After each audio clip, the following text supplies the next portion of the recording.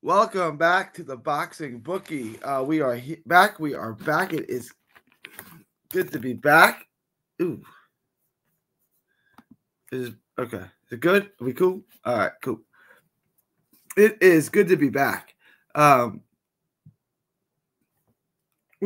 about that.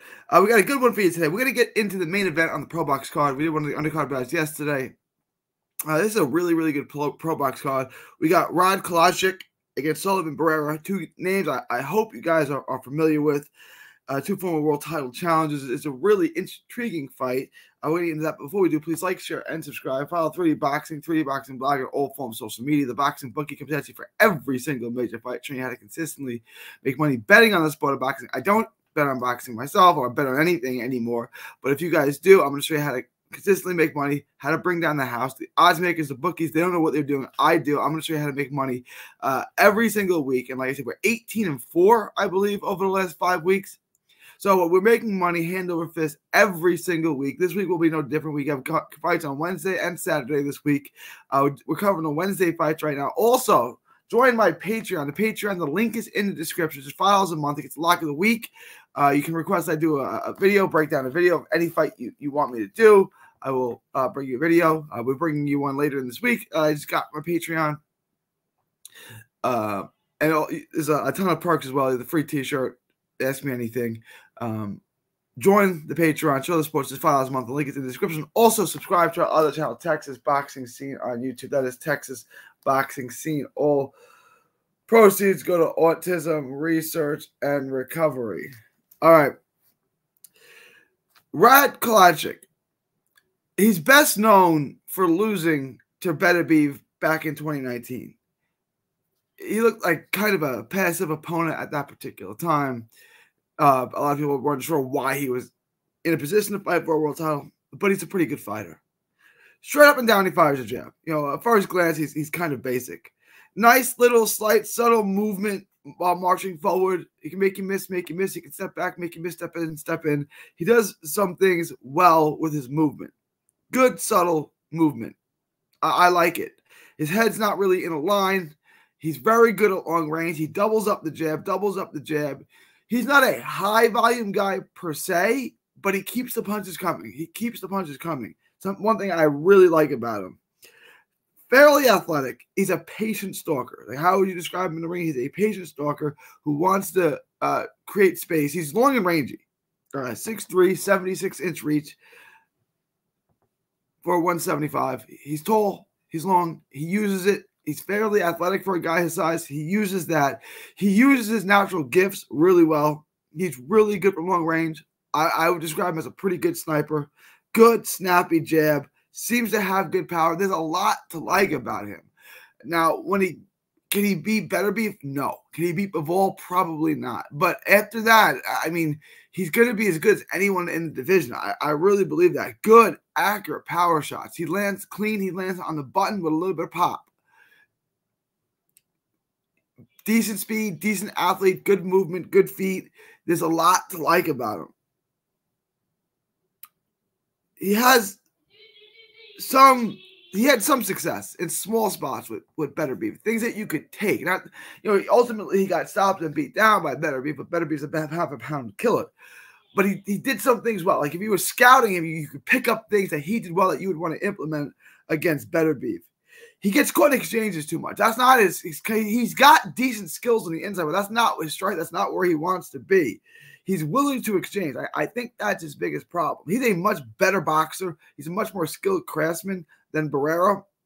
But I don't think this is a guy that wants to be on the inside in exchanges. He wants to be on the outside. He wants to be using limited movement. He wants to throw his punches straight, long, down the pipe. Don't pull your punches. Completely straight punches. Keep the guys at bay. He's got decent speed. He can do that. That's a game plan he can execute.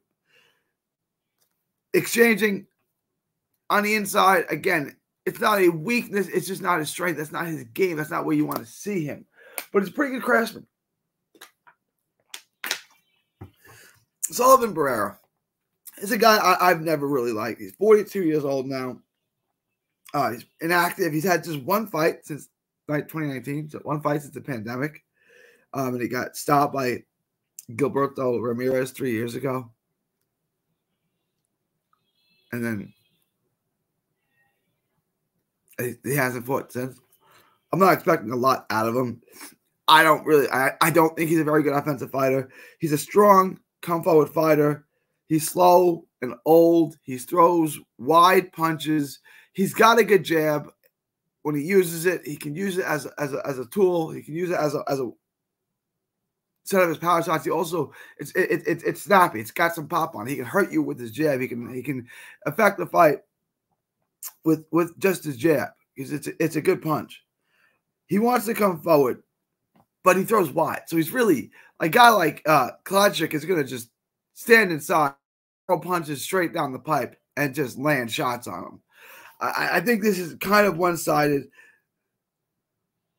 Barrera gets sloppy. He gets impatient, and he starts lunging. He starts throwing wild shots. He's an easy guy to counter. He's aged well. Right, like he doesn't look like he's slowed down a ton, but he's 42, and he's been inactive. I don't think he's going to be highly competitive in this fight. He gets tagged a lot. He gets hit a lot. I think Kalajdzic probably stops him. Throws a lot of wide shots, like I said. He's just not a good offensive fighter, in my opinion. I've always thought this guy was overrated. I mean, he can make life tough for you. He can make life ugly because he's strong and he's got a decent jab, and he'll clinch and he'll hold and he'll push and he can land. If you let him land, his power is probably pretty decent. He's just slow and plodding, and you can get him to show up. And I think we're going to see that. I think we're going to see the inactivity, the rust. I think we're going to see a lot of warts on Sullivan Barrera, and this may end up being the last time we see him in a big fight. So let's take a look at how we're going to make money in this fight. All right, Rod Kalajdzic, minus 1,800. It's huge. It's massive, and I think so. We're gonna make a 2 times bet on that. Unfortunately, a 2 times bet on that is only gonna make us $11.11. Those are the odds. What they're telling me is he's basically an 18-to-1 favorite. I mean, I think that's inappropriately wide, but it's how we're going to make money. There's no chance Barrera's going to win this fight. We're also going to take a win by stoppage. That gives a little better odds, minus 300. So minus 300 is going to put you at $100. $100 on that is going to be $33. So we're going to make $44.44 on this fight on a $300 bet. So we're able to bring it down quite a bit. But he's got to stop him. I think it's a fairly safe bet that he stops him. I mean, he's either going to put him out or it's going to be a mercy stoppage. I can't see this fight going 12 rounds. That's 10 rounds. That seems really far-fetched to me. It's going to be a stoppage, I would imagine. The odds makers suggest it's going to be a stoppage, but it's not so overwhelming. It's just, minus 300. It's scheduled 10 rounder. I thought so. I can't see this fight going 10 rounds. I can see it going over 6.5, but he's going to get the stoppage. Kalajdzic is a good all-around fighter, good offensive fighter. He's not easy to hit. He can press the action. He can press when he wants. And he's fighting a guy who's 42, old, and shot.